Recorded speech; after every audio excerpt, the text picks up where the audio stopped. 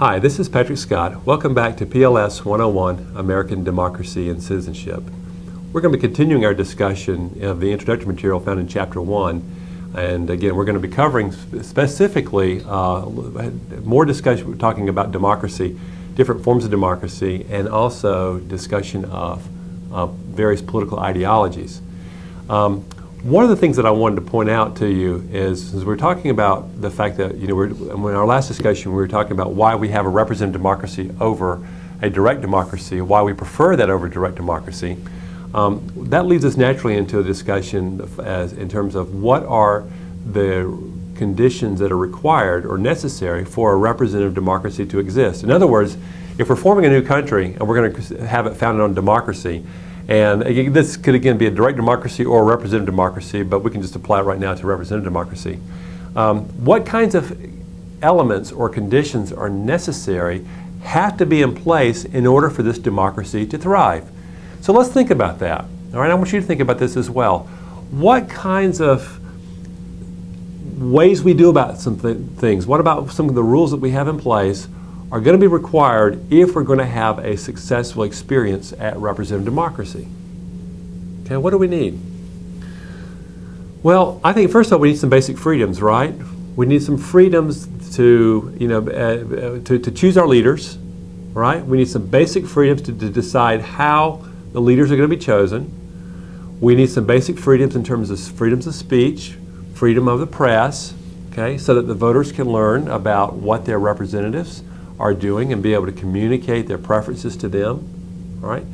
We want to have the freedom to organize. If we want to create a political party, we need to have the ability to organize and not be, not be prevented from doing so. We need to have fair access to political resources. In other words, just the idea of being able to have the ability to influence the press or the media. But being able to have some of the ways in which we can get our message out, if we're going to form a political party and try to get voters to vote for our party and for our representatives, we've got to have fair access to these kinds of resources. And of course, one of the most important things is we have to have the respect for the rights and the opinions of others with whom we disagree. So what that basically means is that when we have an election, winners can assume office and the losers are not punished or banned or even killed. And as you know, in a lot of countries, people fear for their life. If the party that they're part of does not win the election, they have to run and hide in some cases because they fear for their lives. Okay, again, that's a very important, the idea of having respect for the rights and the opinions of others. And along those same lines, there has to be a fundamental belief in the legitimacy of our political system. In other words, people will obey the laws. There has to be a basic belief in the rules of the game, that the laws are created, that people will obey those laws, that the rulers are going to be answerable to the people. Okay, these are some of the ideas about the basic, respect for the basic rules of the game. Now, when we were talking during our first segment, we were talking about representative democracy and the different kinds of representative democracy. I allude to the idea that there are two basic forms of representative democracy, a parliamentary system and a presidential system. And again, I want to make sure that we have a good understanding of those two. Again, the parliamentary system is common to all European democracies. And again, that's where the people elect the legislature, as you may recall, and the legislature chooses the prime minister, the chief executive. And the key here is so long as the prime minister has the support of the majority of the members of Parliament, he or she can pretty much carry out whatever policies they want. Because after all, the policies that they want and believe in will be the same policies pretty much as the policies of the majority in the Parliament, and certainly the majority party controlling the Parliament. The Prime Minister and his or her leadership team, that is the heads of the various administrative departments, what we would call a cabinet here in the United States, the Prime Minister and the cabinet make all the important decisions, and the various administrative agencies, what we call the bureaucracy, works for the Prime Minister. And so the cabinet ministers are actually part of the Parliament, Okay, and so there's very little independent authority of the bureaucracy. So in a lot of ways, you've got the bureaucracy and the prime minister and the legislature all working sort of in lockstep together. All right, it's very, very different than what we have here in the United States. And then also the courts will rarely interfere in a parliamentary system. So the idea here is that the government should make decisions and be held accountable to the voters at the next election. If you don't like the decisions that are being made, if you don't like the way the policies are being implemented by the majority party and the prime minister and the cabinet and the bureaucracy as they're all kind of marching together, then you can vote them out of office. But you see in a lot of ways how that's a very efficiently designed system, because once the decisions are made, people will get behind those decisions and carry them out. Now, in a presidential system, as what we have here, we deliberately separated the chief executive from the legislature. There are separately elected branches, and as we alluded to in the first segment, that basically means that the party controlling the presidency or the executive can be different from the party controlling the legislature. In our system, Congress does not pick the president, but the people do. And so the president under our system may basically mean this: it's a much less efficient, in fact, much more inefficient system. But the president may propose legislation and have a colleague introduce that legislation into Congress, but there is no guarantee that the Congress will act on it. Or even if the Congress does act on it, it may actually come out in a very different form and have very fundamentally different provisions attached to it than the way the president even envisioned or wanted on that. Okay? So, and vice versa. The legislature, in this case the Congress, could propose legislation and act on legislation, and then it requires the president to sign that legislation into law, to make it law, and the president may disagree with it and say, we're not going to do this. Okay? So there is no guarantee that the president will approve that legislation by signing it into law. And in this case here, the bureaucracy, even though the bureaucracy is part of the executive branch headed up by the president, in many cases the bureaucracy works for both the president and the Congress. When we talk about bureaucracy, we'll talk about the idea is that, is this any way to run a government? Because on the one hand, you've got a whole lot of administrative agencies, the Department of State, the Department of Defense, the Department of Labor, all of these agencies that on the one hand are funded by Congress, but they take their marching orders directly from the president. And if you ever had two bosses, you know how sometimes that can be very, very frustrating. So the bureaucracy, the point here is the bureaucracy does not always carry out consistently the wishes of the president or the wishes of the Congress. And sometimes bureaucracy will play the president and Congress off against each other. So again, that's very unlike what you'll see in a parliamentary system. Here in the United States, it's much harder to get things passed, and I hope you understand it's also much harder to get things done even once the laws are passed. So once the laws are passed, they're handed off to bureaucracy to implement, and even then there's no guarantee that the bureaucracy, these different administrative agencies and departments, are going to carry out the intent of Congress or the president in the way that they envisioned. So again, the point here is that it's much harder in our system to get things done. More people really in a lot of ways become involved in the formation of policy, and therefore it becomes more difficult to hold any one specific group or person accountable for the results, and there's compromise at every step of the way. Okay, so again, I just want you to understand that our system of democracy is very, very different from a presidential system, from a parliamentary system.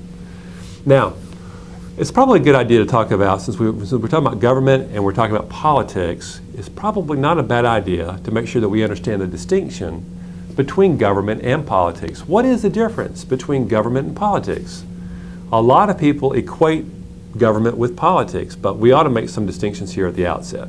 So, here's what we should say about government. Government essentially comprises those institutions and officials whose purpose it is to write and enact laws and to execute and enforce public policy. So you're seeing that government basically is involving people and institutions. Politics, by contrast, is referring to processes. Politics refers to those activities aimed at influencing or controlling government for the purpose of formulating or guiding public policy. So it's the notion of actually the process or activities in place that's designed to influence public policy. Now, as part of the introductory material, we should also talk about some other questions that relate to democracy, and that is this: if you're forming a brand new country, no matter where you are the world over, you've got to basically address three fundamental questions. The first question you've got to address if you're forming a brand new country: who should be in charge? Who should govern? All right? In other words, this is where democracy comes into play. Should we have a democracy? Yes or no? If we do have a democracy, should it be a direct or representative democracy? All right? If we say a representative democracy, then we should say what kind of representative democracy? Should it be a parliamentary democracy or based upon a parliamentary system? Or should it be one that's based upon a presidential system of representative democracy? All right? If it's not a democracy, what other kinds of government are out there? Should we have a monarchy where a king or a queen rule? Should we have military dictatorship, perhaps? What about the church? Should we have a theocracy where church leaders, where there is no separation between church and state, where the church is on top and basically governs and dictates what the state can or cannot do, you see? But no matter what type of government system you're going to put in place, one of the first things you've got to figure out is who should govern. Now, in the process of figuring that out, a related question is this: where should government authority be vested? Or another way of putting that, where should government authority be located? Where should the major locus of control of government be located here? And to show you here, as in our system, should most of the power of government reside at the local level, at the state level, or at the federal level? How much power should the federal government have, the national government, or the states? If we're in another country, it might be how much power should the national government have versus the provinces, the regional governments, right? But basically, what we're saying is how much power should each have, and related to that is which level of government should be responsible for what functions. What level of government should be primarily responsible for education? What level of government should be primarily responsible for our defense or our national security? What level of government should be responsible for conducting foreign policy, for combating crime, for solving problems of pollution and other issues relating to the environment? These are the kinds of questions that we'll talk about more in detail in terms of our chapter on federalism here. But again, these gets into the idea of separation of powers as well as federalism. Now, as an example of this, would it make sense for the national government to run your town's fire department? Or who should be responsible for collecting your town's garbage, or running your town's parks, or hiring your school district's teachers and principals? Okay. Now, many people trust local governments to do these kinds of deal with these very important kinds of issues, but there is no way that towns or cities could deal effectively with conducting foreign policy, or international trade, or national defense, or regional issues such as regional unemployment and other major economic or social issues. Okay? But again, that's a very important issue in terms of where should government authority be vested, how much relative power should reside at the different levels of government, and which levels of government should be, excuse me, should be responsible for carrying out these very different but nonetheless important functions. And then a third question, and this gets into our discussion of political ideologies, and that is this: how much should government do? Should government be involved in doing a lot in our society or doing very little in our society? Should it have a very, very limited role or a very, very powerful role? And depending upon your view, that's a reflection of your political ideology. An ideology is basically, just make sure we understand this, this is a conceptual tool that we use to think about whether government is doing what it should be doing and perhaps what it ought not to be doing. All right? This is the idea of how we conceptualize the purposes of government. Now, there are several different types of ideologies that are out there, and we're going to talk about really 5 of the basic ideologies. 2 of them kind of overlap with each other. And I'm going to give you 2 different frameworks because different researchers look at these in somewhat different ways, and they're both useful to look at. But a traditional conception of looking at, or framework of ideologies, has 4 different ideologies at play. All right, these are liberalism, conservatism, libertarianism, and populism. Okay, and let's talk about the differences between these two, because you can look at these in terms of how much of a role should government play in terms of the economy and in terms of matters involving your personal life. So this is one framework that sort of looks at those 2 dimensions. How active should government be in the economy and in matters of your personal life? Now, in terms of liberalism, according to this traditional conception, the government should play an active role in the economy, and that is in terms of regulating business, in terms of making sure that there's adequate competition in the marketplace, all right, in terms of regulating the workplace to make sure that companies protect the health and safety of workers, in terms of stopping pollution. These are all examples of an active role of the government in the economy. You want to stop people who, stop polluters, fine polluters if they are polluting, and you create stringent environmental regulations to protect the health and safety. And in fact, if you think about health and safety as the 2 important goals that justify government intervention in the economy, that will help you understand what we mean by an active government involvement. Any cases where you see the need to protect the health and safety of people, then that would justify a need for government involvement in the economy. Should the government regulate the stock market? Should the government be involved in making sure that banks operate appropriately and have lots of control so they don't end up making decisions that may hurt your savings? These are the kinds of different ways in which we see an active government involvement. So, according to a liberal conception, if you are a liberal, you would believe that the government should play an active role in the economy, but government should not play an active role when it comes to matters involving your own personal life. Okay, in other words, you ought to have the freedom to do what you want to do. So, it's okay, according to a liberal, to restrict the amount of air pollution. The government should play an active role in restricting the amount of pollution that's out in our state or country, and that it should go after industries that are heavy polluters. Okay, but on the other hand, government should not be able to regulate the choice to keep if you're pregnant, choice to terminate your pregnancy or not. And so that's the idea of not being involved in matters pertaining to your own personal life. Now, taking the same framework about an active role in government versus society, conservatives actually believe the opposite. Government should not play an active role in regulating the economy because that hurts our economy. That puts a fundamental drag on our economy. So let government play an active role in legislating or regulating morality. All right, pass laws that provide penalties for the possession and distribution of drugs or narcotics. But government should not get involved in the economy. There ought to be a hands-off, laissez-faire role. Let it be the invisible hand of the market. The government that gets too involved in the economy will hurt the economy and drag it down. Okay? Now, libertarians believe that government should not play much of a role in either sector. The government should basically play a hands-off role in regulating the economy, and also have a very, very limited role of government in terms of regulating your private life.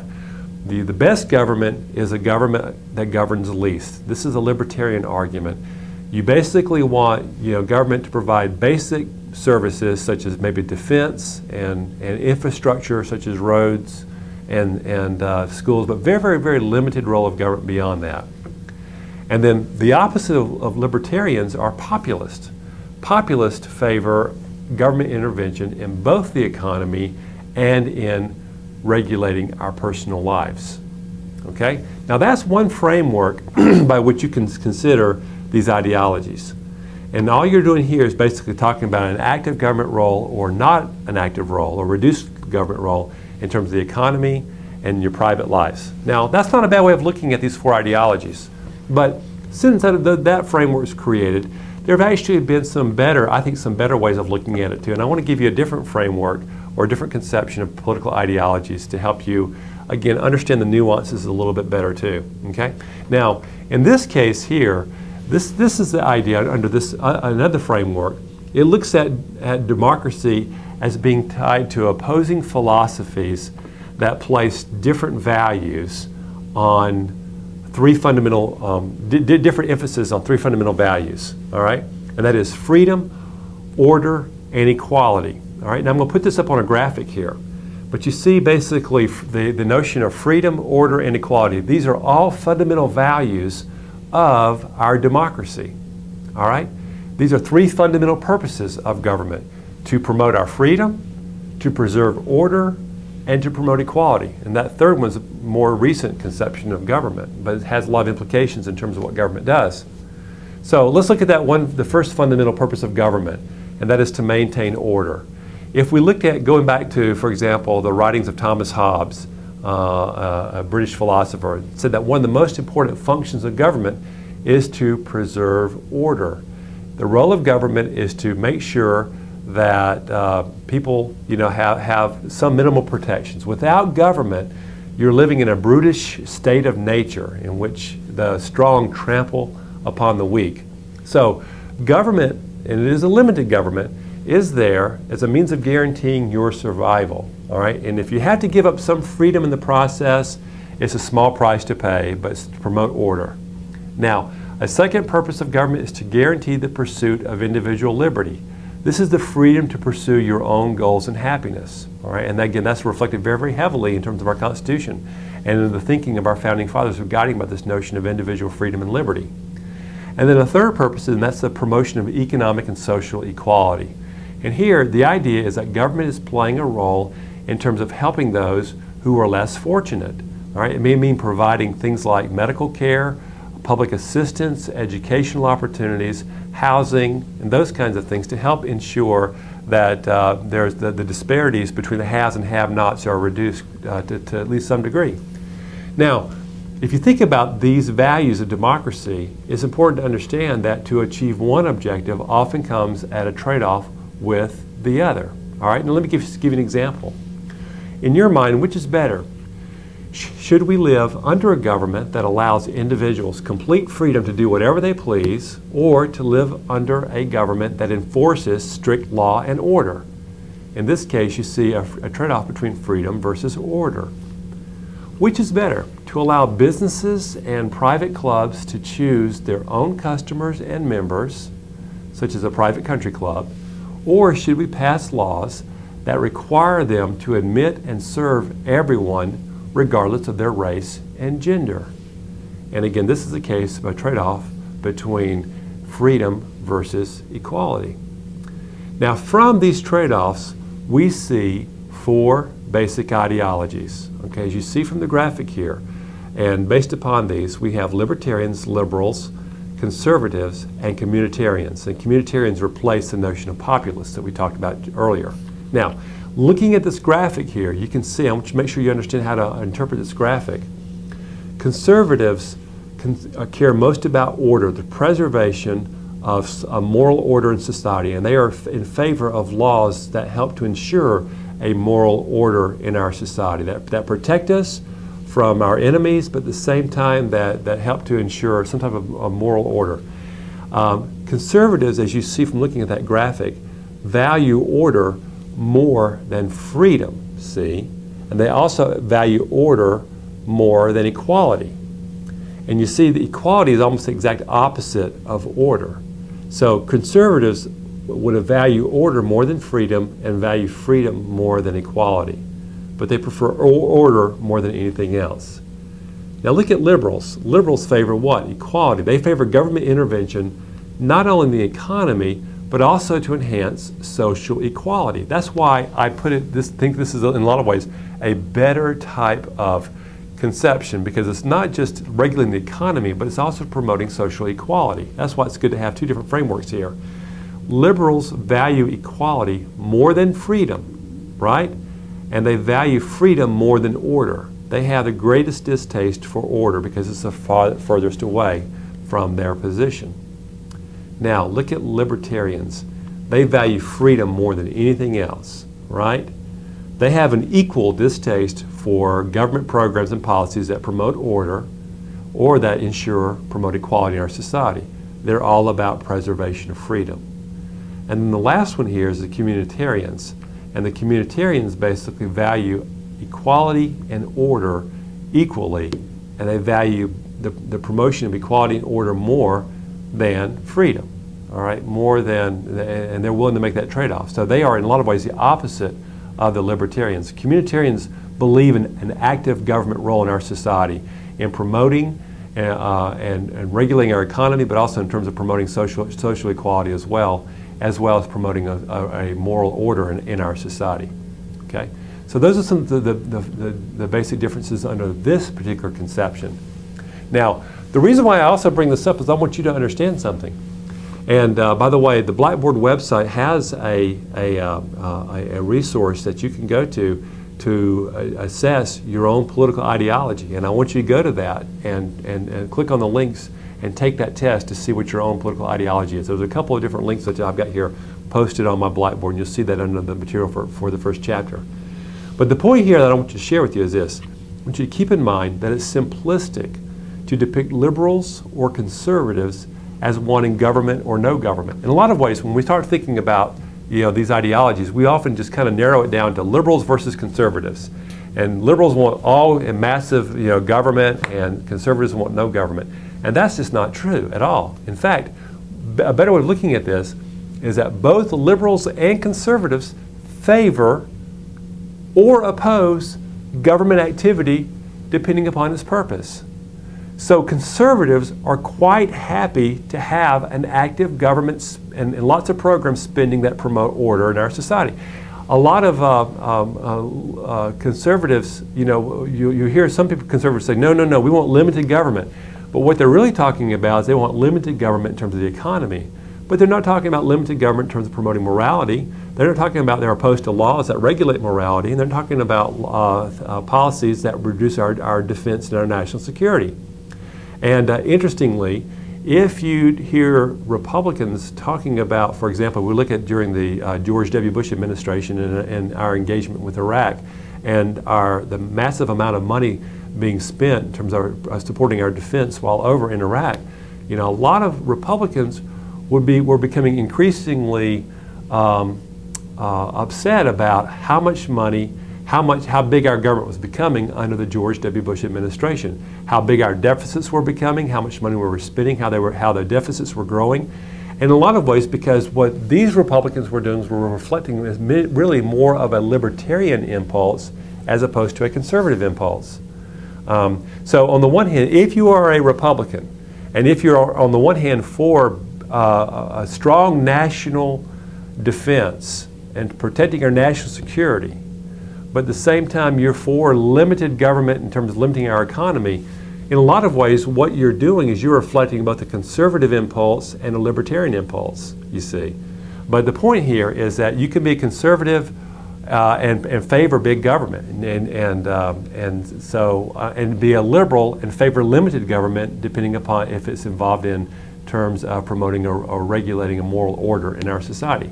So again, the point is that both conservatives and liberals favor or oppose government activity depending upon its purpose. It's not simply one wanting all government, lots of government, one not wanting just limited government.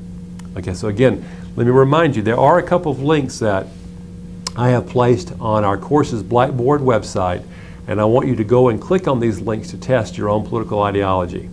Okay, now we're moving. Now that goes all back to again what kind of government we're going to have, the purposes of government, who should govern, where should government authority be vested, and of course how much should government do. Now let me shift gears here and talk a little bit about different models of democracy that you're going to see coming into play in some different ways throughout our course as we're talking about. Primarily, there's this two most important ones are the majoritarian model of democracy, and I want you to talk about that and see how it contrasts with a pluralist model of democracy. All right? Now, the majoritarian model basically says that it values participation by the people as a whole in general. Okay? In other words, each and every citizen has the same influence over government, and government would do what the majority of citizens wanted. All right? Now that's the majoritarian model. It assumes that people can control government by having adequate mechanisms for popular participation, It assumes that people are knowledgeable about government and politics, that they want to participate in the process, and that they make rational decisions in voting for elected representatives. This is the idea of mass democracy, and you're responding to the public as a whole. And then so you craft public policies. The government basically crafts policies based upon what the majority of people want. That's what they call it, the majoritarian model. And that is a model of democracy clearly at work here in our country. But also I want to give you another model that's not only clearly at work also, but perhaps even more dominant. And that is the pluralist model of democracy. The pluralist model of democracy basically says you participate as a citizen in our system, but not in mass, but instead you participate in groups. You join a group. There are many groups that are out there and that influence government. These groups compete with each other in trying to influence government. And as part of this idea here then, it suggests on the pluralist model of democracy, it basically suggests that it's only through your participation in groups that government will hear you. All right, now, because what this suggests here is that, that people join groups and these groups press their interest upon government. There are many competing groups and government attempts to serve as a broker among these competing interests. All right, and by the way, what that basically means here is that government policy is often a reflection of these competing groups that are pressing their demands on government. And I'll give you an example of this. This may be why, for example, that we have policies that on the one hand try to, let's talk about tobacco. On the one hand, encourage the consumption of tobacco, and on the other hand, discourage the consumption of tobacco. All right, now let's just talk about some examples of that. In what ways does if we look at tobacco policy, how do we encourage the consumption of tobacco? Well, there's a couple of different ways. For tobacco subsidies that we give, the Agriculture Department gives to farmers for their economic benefit to grow tobacco. All right, these subsidies that they get are designed to benefit farmers economically, but that encourages the consumption of tobacco. We also provide, the U.S. government also provides tax breaks, corporate tax breaks to companies that promote their products overseas, and that would include tobacco companies. So if Marlboro or Winston and others are promoting their products overseas in the name of export promotion, they may be very well eligible for a tax break. So corporate tax breaks designed for promotion of trade, promote exports, are an example of how we are encouraging the consumption of tobacco. Now, how do we discourage the consumption of tobacco? Many different ways, right? We have the Surgeon General's warning that says if you smoke the cigarettes, you will die. We have, for example, restrictions on the sale of tobacco to anyone under the age of 18. That's put on throughout governments all across the United States. We have federal requirements in terms of where you can advertise tobacco products. You cannot advertise tobacco products on television. When I was growing up as a kid, they were all over on television advertisements, but now they are restricted. They cannot be advertised on television. So in terms of marketing, government restrictions on the marketing of tobacco is a way in which we discourage the consumption of tobacco.